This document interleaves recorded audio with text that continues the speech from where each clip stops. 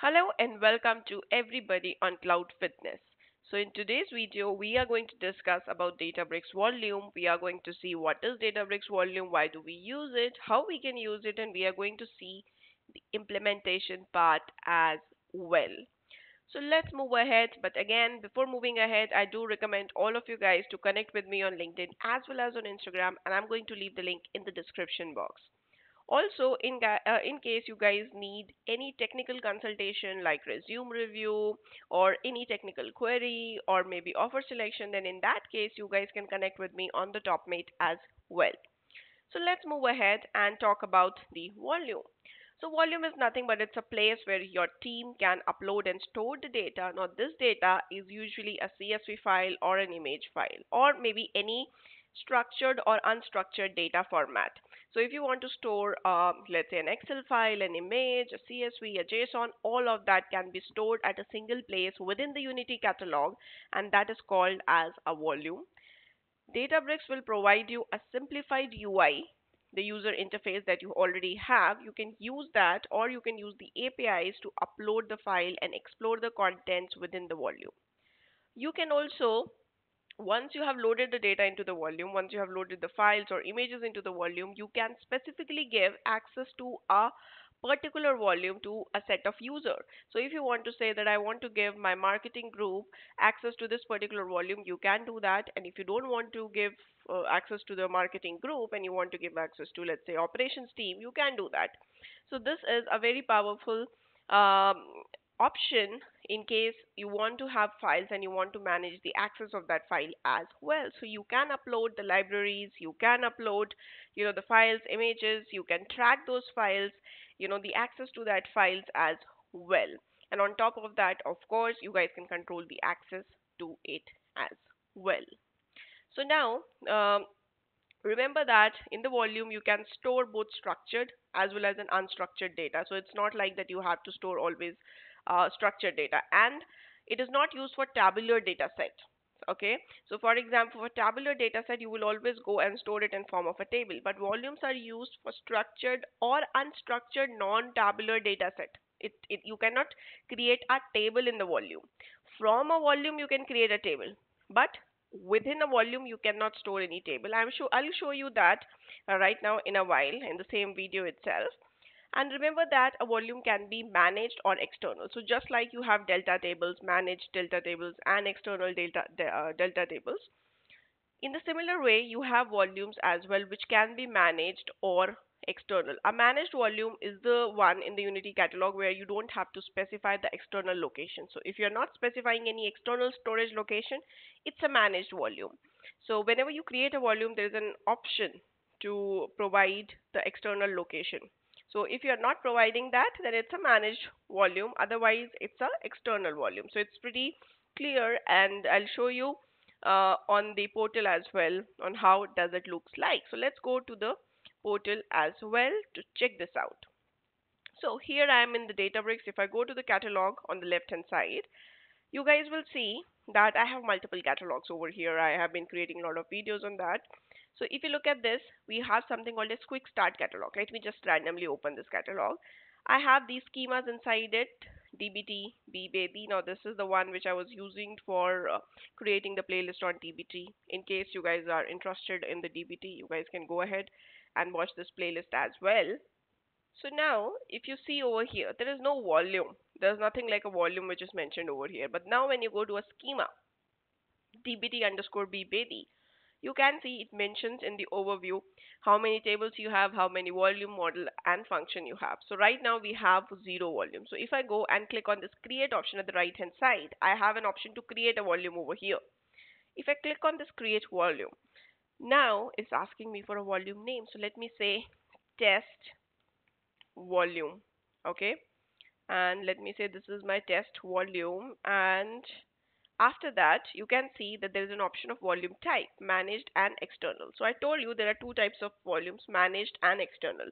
In the managed you don't have to provide any location because you are not referencing a storage location. So if you are referencing a storage location, if you have the files lying in a storage location and if you want to refer that, then in that case you will use external volume. if you use if you choose this external volume, it is going to ask you for the path, right? It is going to ask you for the external location and the path. Location is nothing but your storage account, and the path is again the path to your files within the storage account. That is what external volume is all about. But right now we are going to create the managed volume. For external, I'm going to create another video.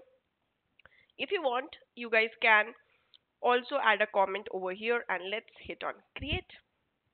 Now you can see you have successfully created test volume as the uh, volume within the Unity catalog. Now you can see this is the path. Now if you look at this, this is the path. So whenever you're going to refer to the volume, you're always going to refer this particular path. Let me zoom it as well.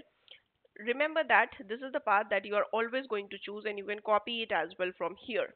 Now if you go to details, it will tell you the volume type is managed, what is the schema, what is the catalog, what is the name of your volume, and even the storage location. Now look at here, I have not provided any storage location, but this storage location is my Unity catalog metastore location.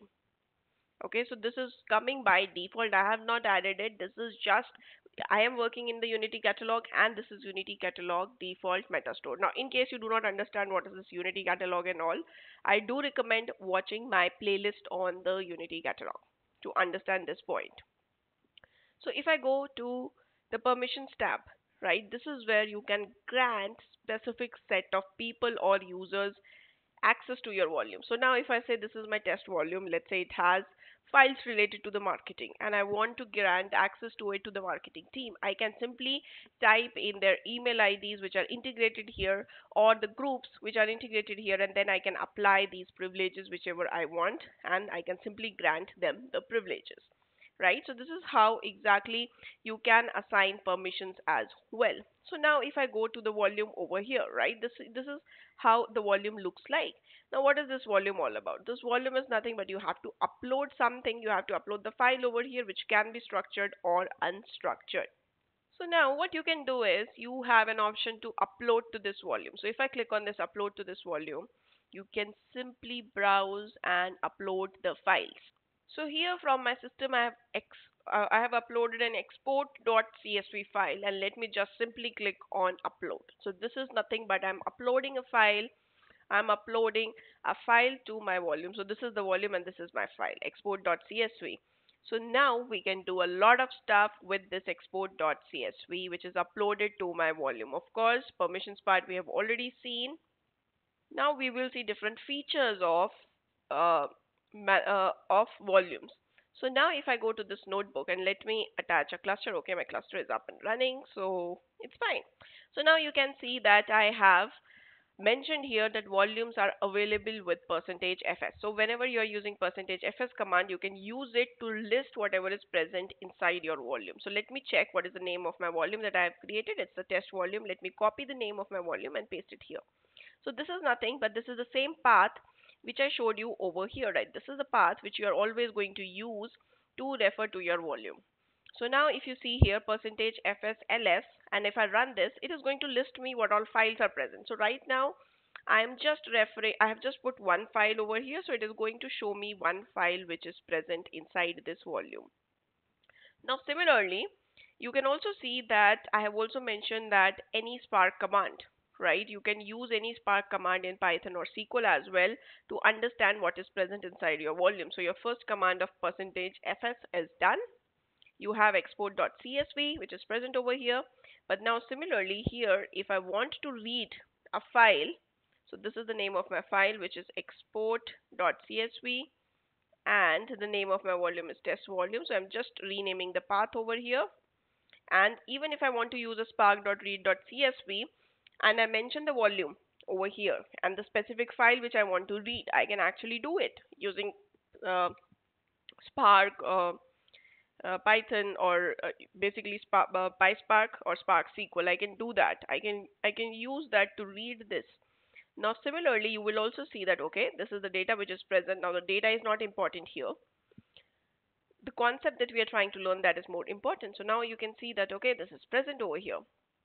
Now similarly, as we move ahead, volumes are also available locally in Python. So let me just copy the path again because I have run it earlier on a different path. So for you guys, I'm rerunning it. over here. So just changing the path. Okay. So now you guys can see what has happened here. So volumes are also available locally in Python. What does that mean? So even if you are not integrating with Spark, so when I say Spark, so if you're not using PySpark or you're not using Spark SQL, you're using pure Python, then also volumes can be used. So if you see, this is a pure Python piece of code. With open, you're trying to open this file and you're going to read the first line of this file. So the moment I run this, you can see that okay, it has read the file. Even it is tightly integrated with your Python. Now similarly, if you look at this, how you can integrate it in your project as well. So if you look at this, now volume can be used to store an images for your machine learning or a deep learning model. Similarly, you can use a normal file as well and you can refer it. At the same time, you can read that file and you can create a table out of that. You can read your volume and you can create a table out of that. Now here in this piece of code, what is happening? I'm reading the volume over here. This is the volume that I have. Let me just change the path. So this is the volume that I have, right? Now in this volume, what I'm trying to do, I'm trying to read this volume using spark.readstream. So I'm using spark.readstream API and then I'm using autoloader. Right, my format is cloud files over here. So using the autoloader, in case you guys have not watched my video on autoloader, I do recommend watching it because it is really used in the industry. So now spark.readstream.format cloud files, which is nothing but autoloader. I'm reading this file, and then I'm loading. When I say load, what is happening? It is reading the file from my volume, okay, using the read stream, and it is writing it to a table. Now this table is present in a different catalog default test volume table. Now this table is actually not present, but once I run this table will be loaded. So if I go to catalog over here and default, you can see uh, there are 6 tables present over here, right? So now let's see our table when I run this. So now if I go ahead and start running this,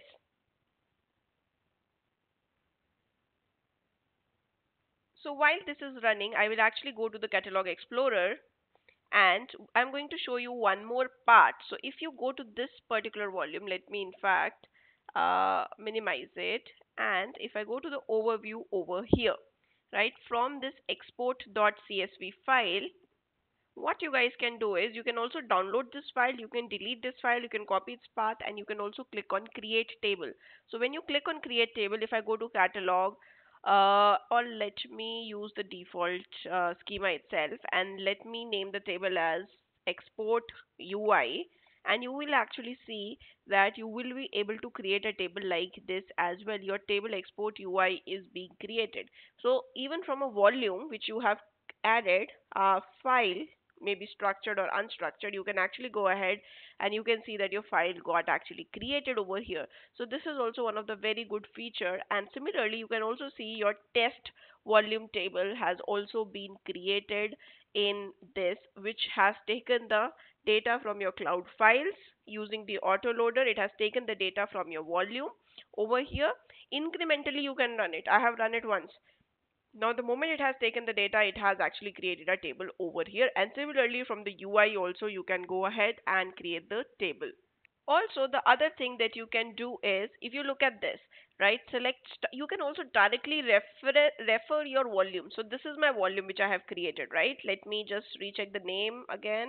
If I go to my volume and this is my file, so okay, not this one. I have created it in the quick start catalog dbt, and here is my volume. If I look at here, this is my test volume that I have created. And if I go back, if I want to read anything from my volume, can I do that? I can do it directly by using a SQL statement. So if I go ahead and if I run it, right, select star from CSV dot, because it's a CSV file, and I give the path to my volume. Now two types of path you can provide. You can provide dbfs colon and the whole path that we have copied from here, right? So now the moment you provide this path using a simple SQL statement, you are able to query your file as well. Now similarly, if you want to list right? Even that listing is possible. Let me put the name of my volume.